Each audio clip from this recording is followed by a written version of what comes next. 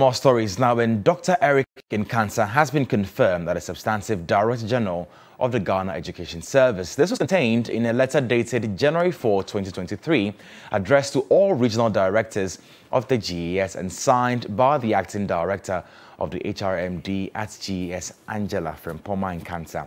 The letter was also copied to the chairman of the GES Council, the two deputy Director Generals at the GES, all divisional metro, municipal and district directors, general managers of all educational units, as well as the national president of the Conference of Heads of Assisted Senior High Schools, CHAS.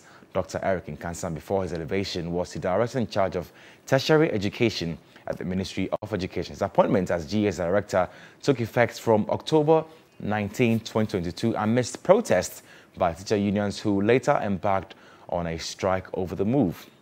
Now, the teacher unions had argued that Dr. Eric Nkansah was not a teacher and wanted government to revoke his appointment.